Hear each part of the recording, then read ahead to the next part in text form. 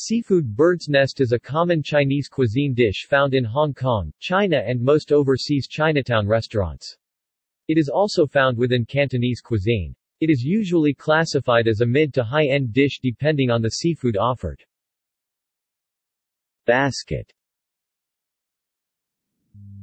The edible nest holding the seafood is made entirely out of fried taro or noodles.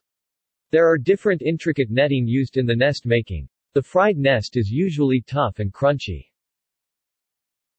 Fillings. Despite the name, there is nothing bird-related in this dish, nor are there any dried ingredients. The most common ingredients are scallops, pea pods, boneless fish fillet, celery sticks, straw mushrooms, calamari, shrimp. See also: List of fish dishes, List of seafood dishes. References.